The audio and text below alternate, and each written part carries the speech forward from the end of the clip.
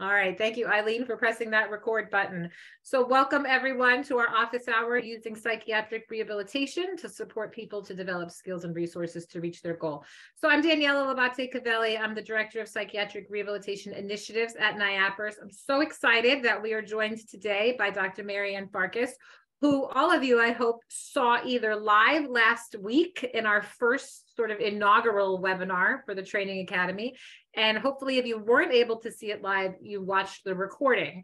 So Marianne, if you could just push us to the next slide for the housekeeping. Okay.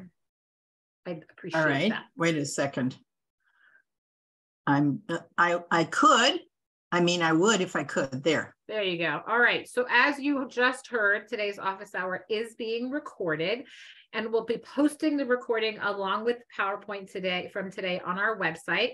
We're asking you to complete the evaluation form, and you'll be receiving that form tomorrow along with the link to the recording. So it's really important that you complete that evaluation form. We use that to track your CPRP hours. And we also want to get feedback from you about how our trainings and our training events are, so that we can sort of make changes accordingly. So please do complete that evaluation and send it back to us. Keywords. So keywords are for the evaluation if you're watching the recording. You don't need to put the keywords in the chat box. It's only for the evaluation. It's really difficult for me to keep track of the chat box if 150 of you are putting keywords in at the same time. So I would appreciate it if you did not put the keywords in the chat box, but put them on a little piece of paper or on a notepad next to you so that you can keep them for the evaluation. Also, today's webinar is intended to be interactive, right? We have this interactive office hour where you have access to Dr. Farkas. So we're going to start off by answering some of the questions that were left over from last week's webinar. Certainly encourage you to use the chat box to type in any new questions that you have, any questions that you've got that you brought with you after you've looked through the webinar or talked to any of your coworkers or colleagues about what you saw in the webinar. Any questions that we do not answer today, we will be recording an answer. How do we say this, Marianne? We'll be recording a short video that Marianne will answer all of your questions in, and we'll be posting that along with the recording from today. So rather than doing like a big FAQ document, Dr. Farkas is just going to do a quick little Zoom recording and answer all your questions on Zoom. And then we'll post that to the website as well. Do my best. All right. So I think with that, I'm going to turn it over to you. So Daniela, don't turn it over to me. Why is this on here? Oh, so last week when we had our first webinar, one of the questions that we posted in the original chat was, what's one thing that you really want to do better and are hoping to learn that learning more about psychiatric rehabilitation will help you do? And one of the answers that I saw in the chat box that I thought framed the discussion for today really well was to create a plan that really fits exactly what they're working towards. So custom tailored for the person, just not an umbrella of services. And I thought that sort of framed the discussion for psych rehab really well. And I wanted to sort of carry that forward for today's conversation. Well, that's a good reminder of what's really critical about psychiatric rehabilitation. I just didn't get it in the moment. All good. So I'm reminding you quickly about some of the things that we said. Psychiatric rehabilitation is an overall framework that helps you to engage people in deciding if they're ready to consider a valued role, and then to choose that valued role and to get and keep the valued role, and all the techniques fall within those component parts of the overall framework. I remind you that did people get PDFs of these slides? Yes, so you have a PDF of this. These are the specific areas that the techniques attempt to help people answer. So remember that the thrust of it is to help the person answer those questions, not to help us answer those questions.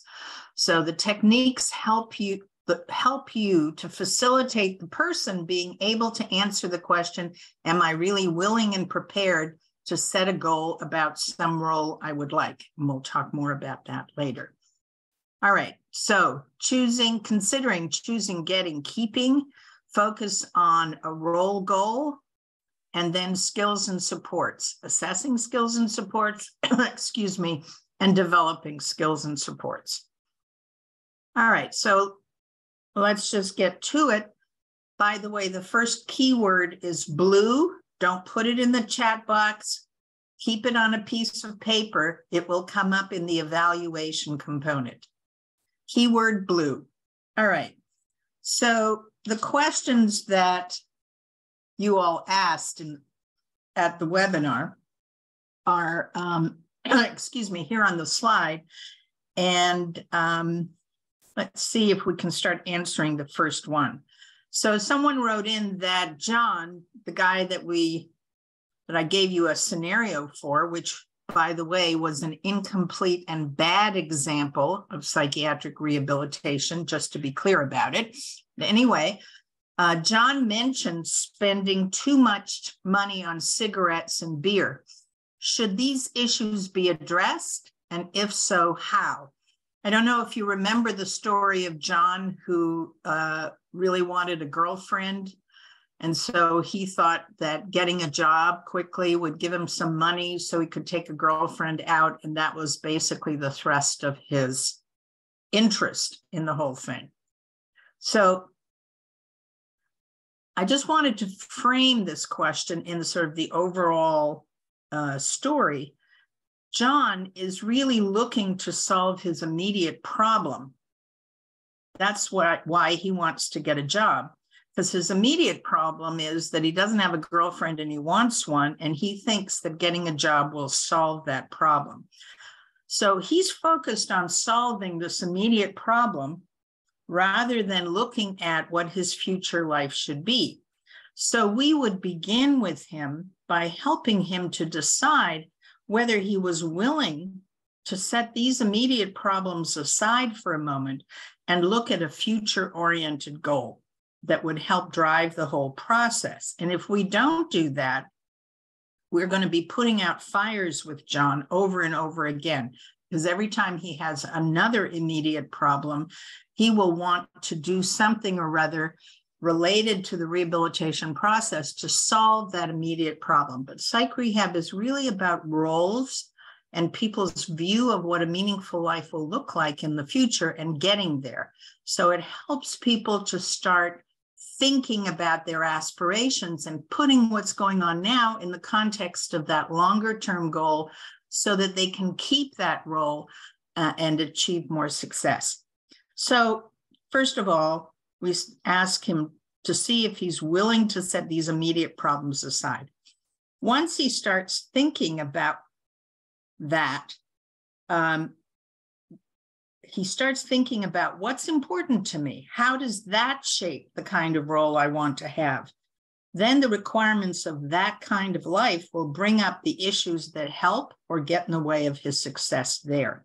So let's say his real future goal, the thing that really is drawing him, is not a work goal, which is his solution to his problem, but his real goal is to live in an apartment with a committed partner.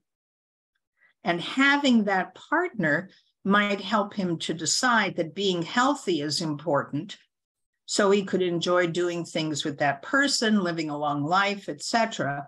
And if that was the key for him, you would handle this issue about too much money on cigarettes and beer differently than if you would say, see it as a budget issue that would come up in terms of a focus on keeping that apartment with his girlfriend.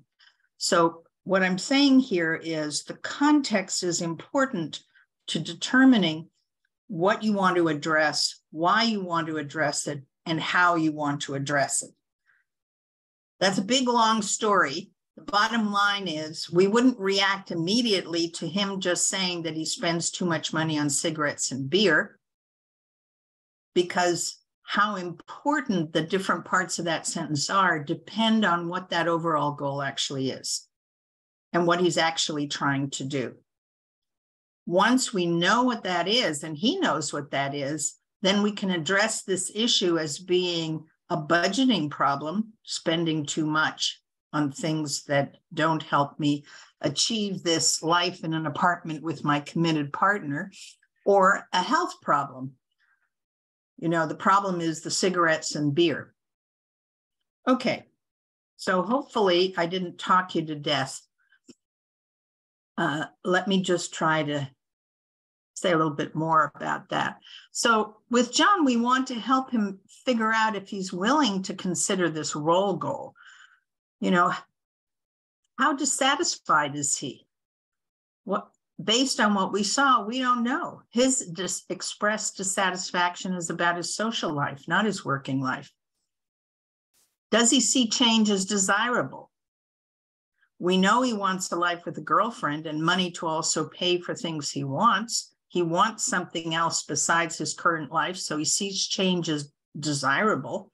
Does he see it as possible? Does he see it as within the realm, rather, a possibility? Is it manageable? He comes up with different changes, like going to McDonald's, going to Stop and Shop, being a physical therapist. So he could see change as possible, but the truth is, based on what we had, we don't really know. Does he see it as positive? Does he see life with a change likely better than what he's got right now? Some people experience change as possible, but not positive, because their experience of moving from one situation to another is that it always falls apart. So change is possible, but not positive. For John, he hopes that this change will get him a girlfriend. So I talked in the webinar about different things John would have to know about himself to be able to focus on that long-term goal. And part of this willingness to consider it is figuring out, does he know stuff about this? Does he come to the question with something in his pocket? So with John, we know some things.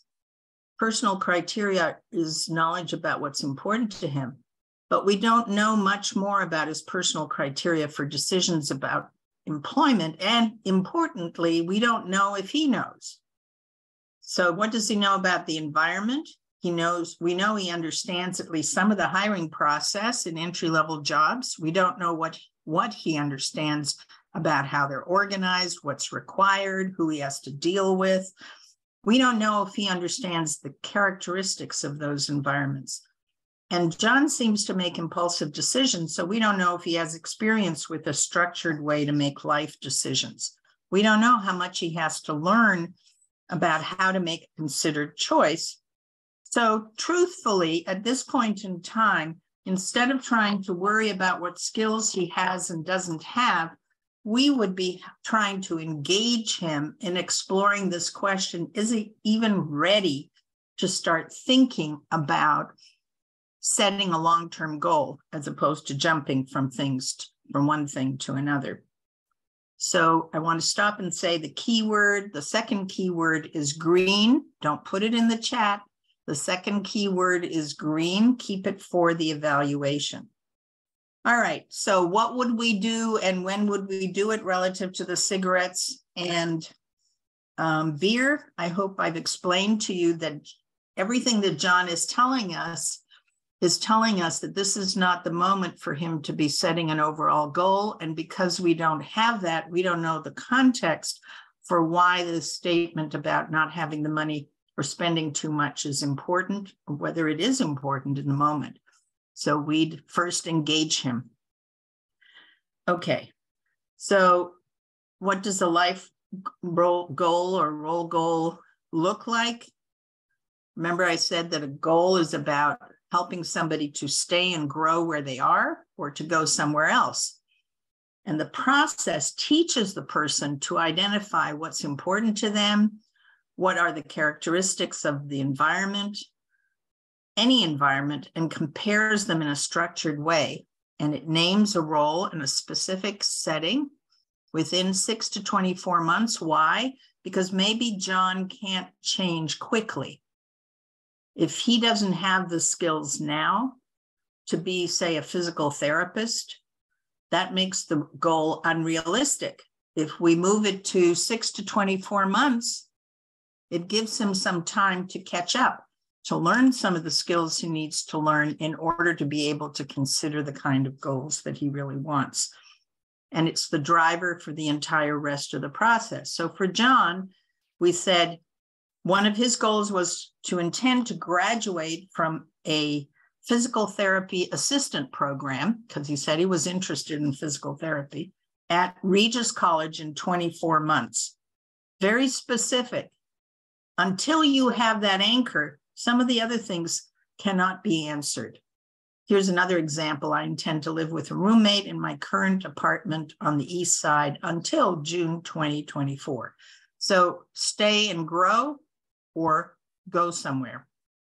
It can be in either living, learning, working, or socializing domains, but until you have that goal, you don't have the driver for psych rehab.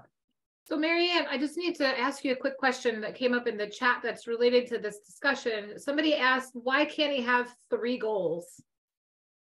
Well, let me ask you, and of course I can't see your faces, so I don't know what you're thinking, but when you're dealing with major changes in your life, how many major changes can you do at one time? I remember when I moved from Toronto to Boston, I went from working, I worked as an addictions counselor. Actually, I was a community youth street worker in the addictions field, and I moved to Boston to enter a PhD program. So I went from worker to student, and I changed countries, and I changed living environments, and it was awful. I mean, I did it, but it required an enormous amount of energy, and it was very stressful. Most people can only make one major life change at a time, and that's why we focus on one thing at a time. And we use that thing to anchor all the other decisions. And once the person, we kind of keep them stable and maintaining whatever they're doing in the other environments while we focus on change in one environment. Does that help? So the second question from the original webinar was, a person said, I'm also curious about the subjective concepts of percentages. So I'm assuming that this is about the assessment process. So I went back and I looked at the slide about the assessment process that I thought probably was the trigger for this.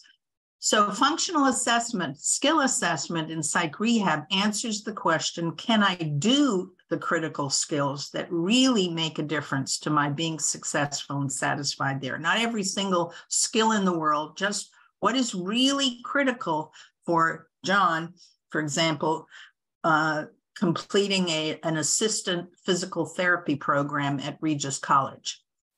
What's required? What do I need to do to make the place a role and setting that I want to stay in? Because being successful isn't all there is. You also, what's required isn't all there is. You also have to take a look at, what do I have to do? What skill do I need to bring to this goal so that I can be happy there? So it's more likely that I'm going to stay and not jump from one place to the other. So in John's case, the requirement was taking tests. Taking tests isn't a skill. It's an activity. So he had to take tests. Everybody had to take tests. But going back to Daniela's point about individualized planning, for John, the critical skill necessary for him to take a test was highlighting important words in all the test questions, because he had a hard time focusing and staying on track and really getting what the question was asking. So John highlighting the important words in all test questions on the monthly quiz is the skill within the time allotted. So not just that he could highlight them, but he could highlight them for all the questions when on this monthly quiz that he had every month to complete. And the second part of the skill that was important was within the time allotted. So somebody else might have a totally different definition of a critical skill that was important to them to take a test. For someone else, it might be the number of times per test that I do deep yoga breathing to stay calm while taking the test. That could be the critical skill for someone else. Okay, so number one, the skill is defined in terms of the goal, but also in terms of John and what he's struggling with. What does it mean, the percentage of times per month? It means that if he has a monthly quiz, actually the time per month doesn't make a lot of sense here. He has a monthly quiz. Maybe he has, let's pretend he's got 3 quizzes in 1 month, and he highlights the important words in all test questions within the time allotted on one of those quizzes when you're assessing him. So that means he does it 1 time out of the 3 quizzes that he's got, which is 30% of the time. So it isn't that it's subjective, it's that percentages of time made more sense to John than the number of times, but you can break it down into number of times. So his current level of functioning is 0. He can't do this at all. I mean, he hasn't done it on any quiz. So his current level of functioning is 0. His needed level of functioning is at least 9 times out of 10, which of course, if I gave the example 3, my math isn't so good. So what 90% means there, it should probably be 75%, 2 times out of 3. I mean, no one is perfect. So you want to have a needed level that helps John to meet the requirement, but doesn't ask him to be perfect.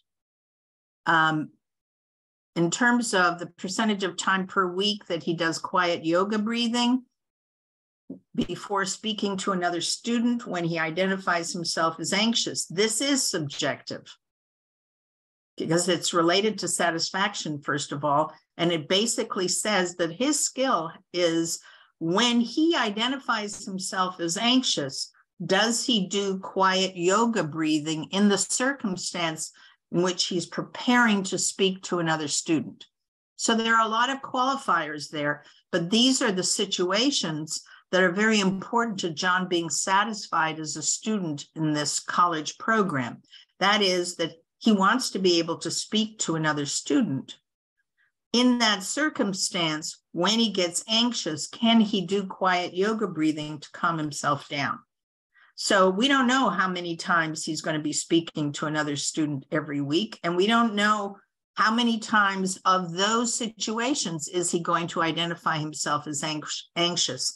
And that's why the percentage of time per week makes more sense. But we still can do a log if we wanted to be concrete. We could still have him track how many times did he speak to another student when he identified himself as anxious, and how many of those times did he do quiet yoga breathing. Anyway, this was a long story to say, yes, it is subjective, but there are ways of breaking it down to make it behavioral and observable. Marianne, there's a little bit of conversation in the chat around goals and goals changing over time and sort of balancing the connection that we have with outcomes. So I just want to try to get and put all that together for us a little bit, if we can, because I think all of these questions and comments are kind of related to what you're presenting. So okay. There's a question. The first one is, how do you balance connection with outcomes? How much do you try to build connection, and how do you focus that on meeting goals? And then the other parts of the conversation that we have in the chat box are, goals change over time and people can change their mind, right? So what do we do in that scenario? And then on top of that, there's another note in the chat box about one life role goal, but there are a number of short-term goals that lead up to that overarching goal. So how do we put all that together? Oh my God. It would be helpful if I could see the chat at the same time as I'm looking at the screen, which obviously I can't do. So let's just say, what is a role goal? I want to be a parent. I want to live in my own house as a parent with my 2 kids. That's a role goal, right? Just to interrupt you, sorry, but in terms of PROS or CORE or HCBS sort of New York language, right? We could say a meaningful life role, we could say a life role goal, but it's all the same, right? Yes. Yes, of course.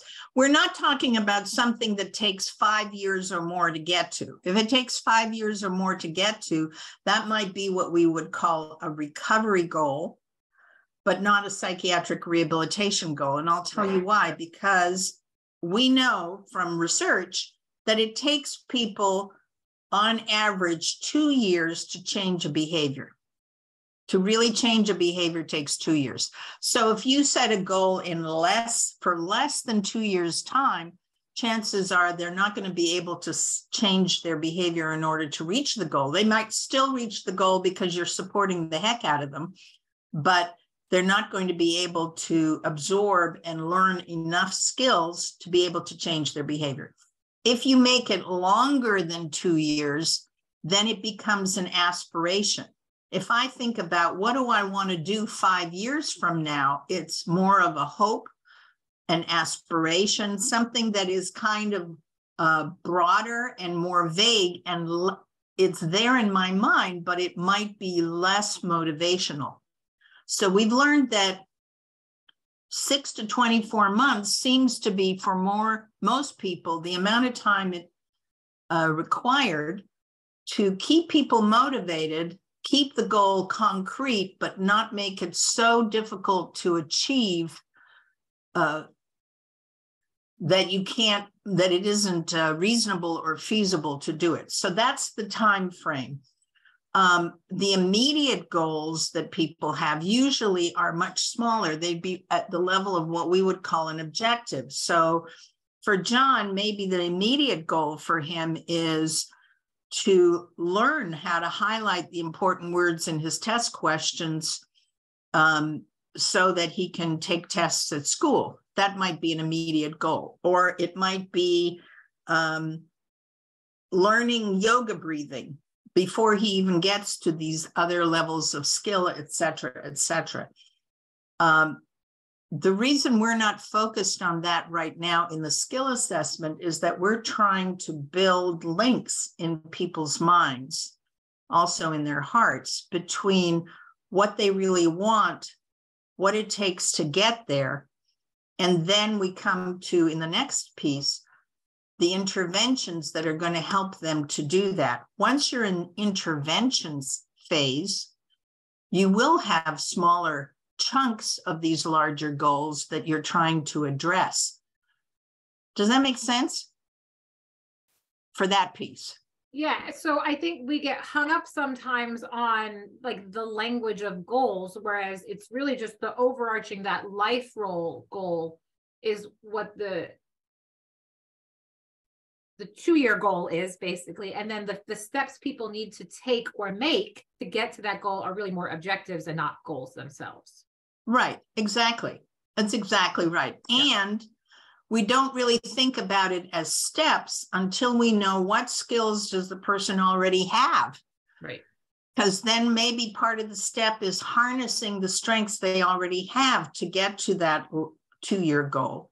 Right, because it's not always about building or creating learning new skills. Sometimes it's about using the skills you already have or using the environment around you to support what you're doing. Exactly. And that's why we say skills and supports. Right. You know, you can do almost anything if you support somebody up the wazoo. Right. So I can't think of an example at the moment because I don't have a lot of support today. Oh, no. I mean, you're my support, Daniela, so I appreciate that.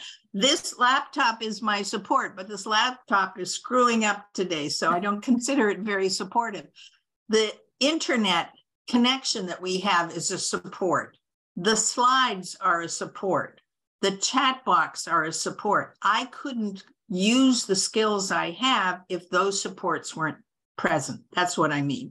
So let's just go to that other question that you asked about people's goals changing, people changing their mind. The structured process that we're talking about, if I can get to it here, I'll go back. Remember that we said the goal setting process teaches people how to figure out what's important to me in making a choice. So we're not interested in the choice immediately. We're interested in helping people learn how to identify what's important to me. What are my values? What are the things I should be looking for that matter to me? And that's a big question. For many people, if you make a choice, if you think about the last job that you chose to get into, hopefully it's your current job, but the last job that you did, you may have come up with maybe three or four criteria. How much salary, what's the salary? Because salary is important to me.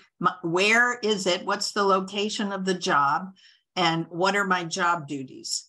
But we know that a really solid, satisfying role goal requires between 8 to 10 criteria to make the goal.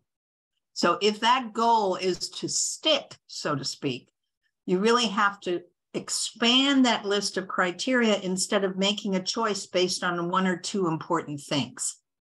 Okay, so we teach people how to do that. Then we teach them about the environment. So I've given this example before, so forgive me if you've heard me say this.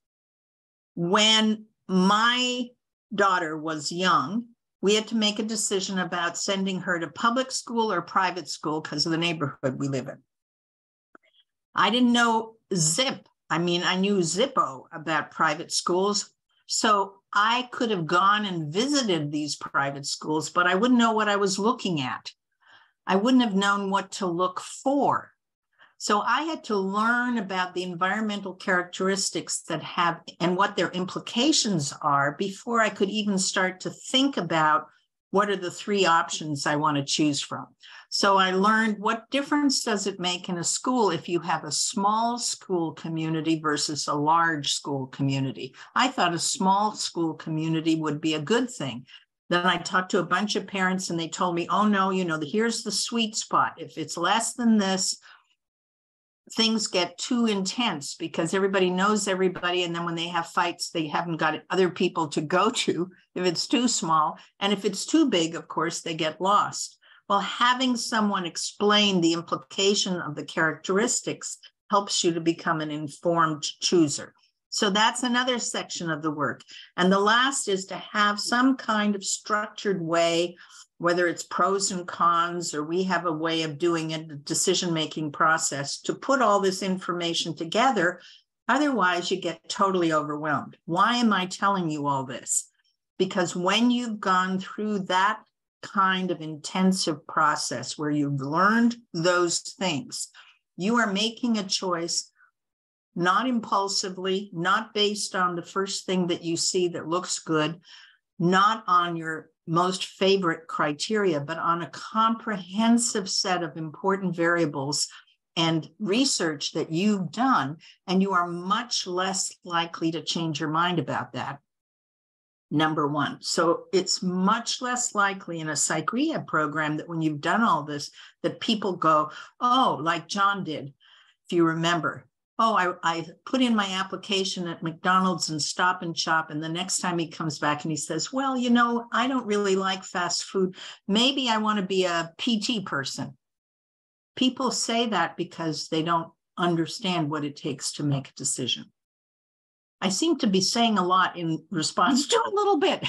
Does that help, Daniela? Was there another piece of this that I've missed? Whoops. Nope. Sorry, I just pressed the wrong button on my screen. No, I think you got it. And then, yeah, I think we can move on to the next one. I think we're good. Okay. So the next one, is question was, are housing objectives appropriate for psych rehab plans? If so, how can helping clients find and maintain safe and stable housing be incorporated into service planning?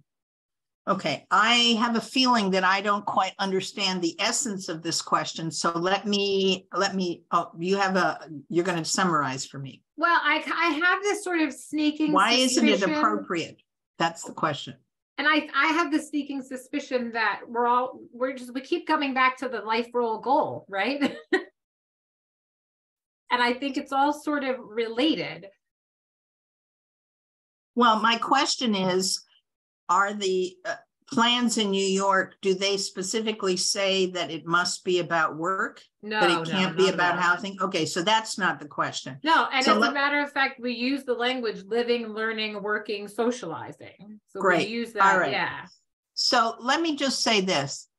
If I am trying to help somebody set a role goal for the next 6 months to 2 years, I'm not going to be helping them to find safe and stable housing as the goal. I'm going to be helping them to explore what the living situation is and what living situation do they want. And it is probably the case that safe and stable housing is one piece of that.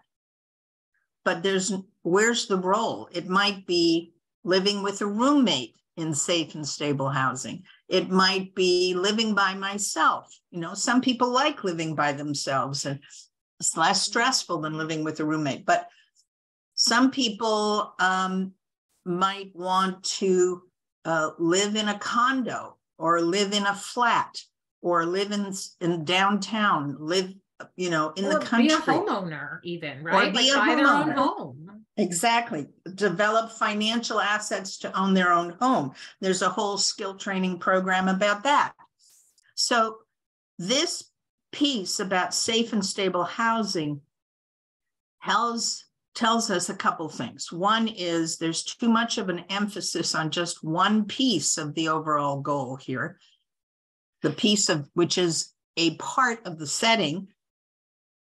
And the second is that this person must be feeling unsafe and unstable if that is something that comes up for folks. So that means that what's important to them has to be explored more. You know, what is it that for this person represents safe and stable? Who do they want to, you know, what role do they want? Where do they want it? And some of those aspects might come up when you're assessing the skills they need and the supports that they need in order for that housing to maintain itself. So just to summarize again, there's no problem with having a living situation goal for a psych rehab process, as long as you think about it as a role in the living environment that is specific and has a up to 2-year timeline to it. If you find yourself talking just about a certain address, then there are steps that are missing. You know, John's goal is to live at number 2 Green Street. Well, I would want to review that to see, did John make that choice? Why did he choose that? What were the criteria and values that made him choose that? And what's the role, as Daniela said, of him being there? Okay. So, Marianne, did you give us the second keyword?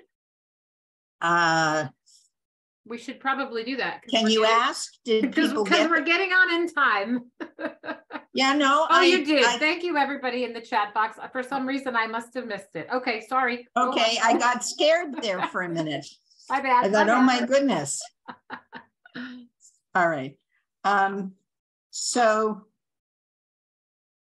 let's go to, does psych rehab always have to be obviously systematized? Often we cover these bases, but it isn't as systematized as this.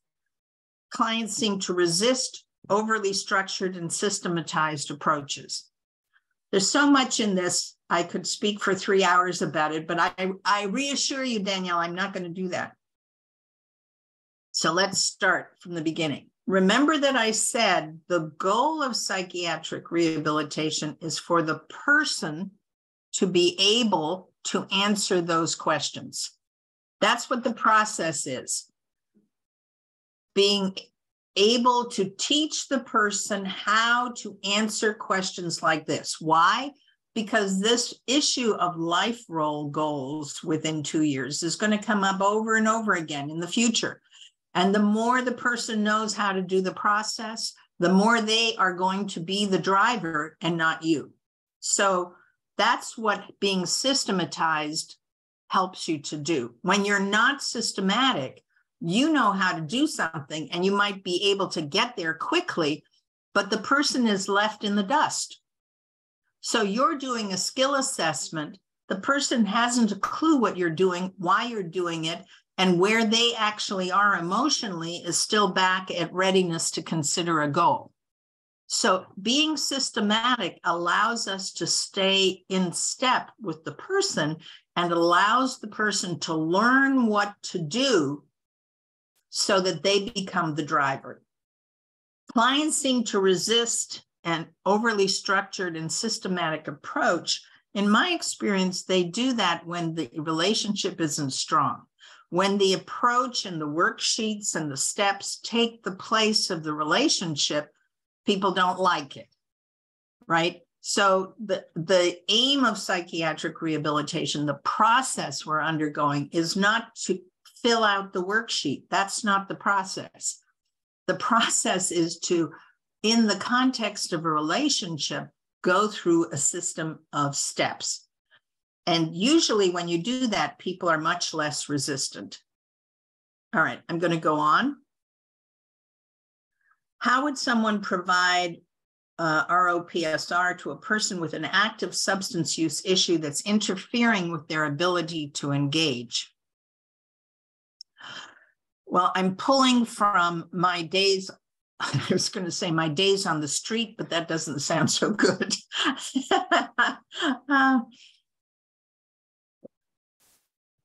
You cannot do psychiatric rehabilitation without active partnership. You can't do it. That's the difference between recovery-oriented PSR and what often gets called PSR. It's not about the techniques. It's about the relationship, engaging the person in a partnership so they can actively learn what has to happen for them to have a goal and get it. So when a person has active substance use, what would you normally do? You would make the statement with your behavior that I am here, I am available, I'm open, and when you want to be in touch with me, I'm ready to be in touch. So you may have heard this in a podcast. Mike Seibald, my colleague who was giving an example in the podcast, and I both had, interestingly enough, very similar experiences. I had a client with whom for 6 months, I did nothing but go to his house, stand outside the door and talk to him through the door because he was using substances and also had a lot of other active symptoms that were going on. But I did that 2 or 3 times a week. I went out, I knocked on the door, and I talked to him through the door. And it took 6 months, but he finally opened the door. He still didn't say anything to me. And we ended up slowly through the process, getting connected enough that he was willing to think about something other than the substance he was using in the moment. So what I'm saying is someone has an active substance use, you're usually in the readiness segment of the psych rehab process. And in order for someone to be willing to consider their future, they have to be engaged in an active relationship with you. So whether it's interfering with their ability to engage, you have to become more creative in how you do the engagement. How might staff increase their ability to offer skill building? Someone new to the field may not have a large toolbox of skills they can teach a person. And I'm just trying to see where I am in time here. Hang on one second. At about 10 minutes. Okay, thanks. I don't know why this is, never mind. Okay. So first of all, how does one increase their ability to teach or model skills? Within the context of this particular project, someone who is new to the field, by the time this project is over, hopefully will have a trained expert trainer in their agency who is a supervisor who's expert in teaching staff the skills of psychiatric rehabilitation. I'm saying this component is part of the design of the project that you're enrolled in at this point. So that's one part of it. Someone who's new to the field might not have a large toolbox of skills they can teach, but hopefully they will have a supervisor who's learned how to teach new people how to do psych rehab. So that's one. The second is that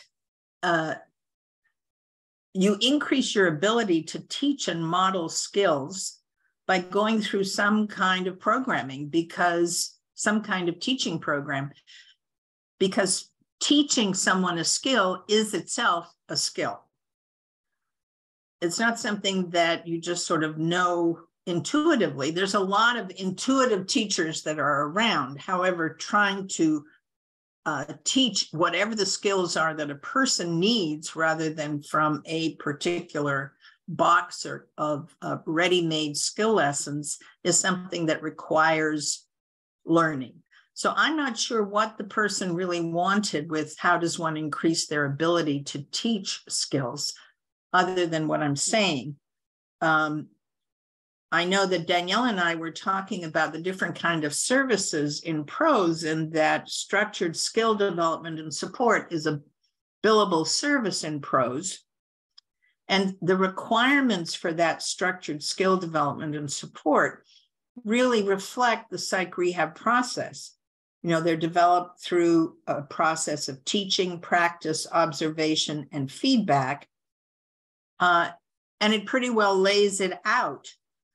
So I don't know, Danielle, I don't know how to answer this question better without being in an interaction with the person who asked it to really understand what was the point that they were trying to ask about. Yeah, and I think what they're asking, how I read into it was, how do you help teach someone, or how does someone learn how to teach someone skill building? Right. And what I'm saying is you learn to teach someone skill building by being in a teaching program that trains you to do skill building. Right. So, and to literally do that, like tell, show, do, right? Like this is the skill we're going to talk about today. We're going to learn today. These are the steps to the skill, demonstrating that skill with someone, having them practice the skill, and then debriefing their ability to practice that skill, right? Right. Is that a fair? Right. Okay. Exactly. Yeah. And I don't know. Which is exactly what we do in SSDS, by the way. Like literally. Yeah. But I don't know whether part of the question was, what's the array of skills that someone comes to the field being able to teach, independent of the methodology of skill building. You know, a lot of people can teach making a bed or doing laundry or cooking, because these are concrete skills, first of all, that we learned by watching somebody else teach us when we were growing up, if we were lucky. And a lot of the kinds of skills that people need are much more in the emotional skill arena, you know, like negotiating conflict or being able to respond positively to negative feedback. And all I can say about that is, if that was part of the question, then learning this skill methodology that we teach in the training program that you're going to be involved in, if you are involved in this, will teach you how to address that. You'll learn how to break down any activity into skill steps that you can then teach somebody, regardless of what it is. So those, and by the way, the last keyword is red. Red is the last keyword. Don't put it in the chat. Daniela, I think we probably have a couple more minutes if anyone wants to ask more. Yes, or, and there was a question. There's actually a few more questions in the chat, but I'm going to go in order that they came in just so I don't play favorites here. There's a question. What happens when someone doesn't have the capacity to decide what goals they would like to work on? How can I help them without feeling like I'm making decisions for them? Okay. Well, I'm very pleased by that question because the person who's asking it clearly has the right idea and they're committed to trying to help that person to become active. So I've done this process with people with TBI, you know, TBI, traumatic brain injury. I've done this process with people who are living with two different conditions, one of which is developmental disabilities, intellectual disabilities. You can modify the process to meet the level of functioning of the person. And what we've learned basically in those experiences is the more you break down each of the steps that I've described to you in setting a goal, the easier it is for someone to be able to do it. So if you say to someone, well, today we're going to talk about what's important to you in making a choice, and that person can't engage at that level, then you know that it's too broad. So then you break it down into smaller and smaller bits. I worked once with a gentleman who was nonverbal and pretty catatonic in the locked ward of a psych hospital, and was actually lying on the floor when I came. And after I spent time engaging him and, you know, sort of meeting him where he was, I realized that we couldn't talk about what was important to him without him having some experience about what are things he likes and what are things he doesn't like. So we started at that level where I brought in different kinds of cloth, like corduroy, sandpaper, silk, and I rubbed it on his hand and I asked him to just tell me what was pleasurable and what wasn't pleasurable. And I started there on the road to helping him choose a role goal. I hope that helps. Anything else, Daniela? Let's see. A short one. Yeah, I was going to say there's one about the percentages, and I think that one you may have to go into some depth in like a recording. Just reading through these real quickly. We covered that one. Honestly, I think. Whoops. Okay. Yes, the response was that did help. Thank you. Very good. All right. So whoever, yes, Gabrielle. So perfect. Can I just ask an open-ended question myself? And you can tell me from the chat, which I can't see at the moment, folks, what you think. Was this helpful? Was this session helpful to clarifying some of the things that you were left with at the end of that webinar, in which I felt like I was moving very fast? Yes, very much. Yes, yes, yes. Lots of yeses. Oh, yes. Oh, great. And oh, good. Yes. Well, then I'm happy. I'm happy. So why don't I just go to the ending slides then, Daniela? And then I'll bring us home. Oh, okay. Okay. And just to remind you that I will do a Zoom follow-up that we'll record for questions that you may have asked in the chat and that we weren't able to get to within this time. And what will you do, Daniela? Announce it to people, or how will they know? Yeah, we'll send out an email through the listserv. Okay, is this what you're doing to bring it home? So this is it. That's correct. So there was some questions in the chat box about the podcast, and I sort of knew that you were going to go there, folks. So I put this slide in for you. The podcast is live. It came online very late in the day, Monday afternoon. We had some technical glitches putting up the podcast, but it is live and it's available on our website. I know Marianne was just mentioning the podcasts. There was an example that she brought in. It's a wonderful 20-minute listening. It'll really sort of drive home some of the ideas that we talked about, because you'll get some real life examples from folks that have done psych rehab. So you can go to our training page on the website. On the right-hand side, there's a little podcast microphone icon, and you can listen to the podcast that way. You could also click the link or copy paste the link from this slide into your web browser, and you'll find it that way. People are asking about the PowerPoint for today, and people are asking about the recording. Those will both be posted on our website either late tomorrow afternoon. Actually, they'll probably be posted late tomorrow afternoon. Monday's a holiday, so we're not going to do it on Monday, but so we're going to try to get it out tomorrow, and I'll be sending out that evaluation tomorrow as well. Okay. And then I think there's one more slide for the second webinar. Yes. So the second webinar is scheduled for March 15th. We have Lenora Reed-Rose and Marie Gillum from CCSI, our partners at CCSI, and they're going to be presenting on working with diverse populations, paying attention to implicit bias, anti-racism and anti-oppressive practices, and racialized trauma, and how that intersects with the work that we do in psych rehab. So really exciting and informative presentation that they've put together for you. I hope you'll be able to join us for that. Register whether you can come live or watch it so that you get the links sent to you. So please register for that. Okay. All right. So and I hope, can I just say this? I hope at some point we all get to actually meet each other in person. I look forward to that time. And you can come up and tell me in person that you were on this webinar call, and we can introduce each other that way. That's right. All right. So go ahead, Daniela, and we'll wrap it up. All right. Thanks, Marianne. And thanks to the almost 200 of you that joined us today. So we appreciate you being here and learning with us. And we hope to see you in the next few weeks for webinar 2. Thanks, everyone.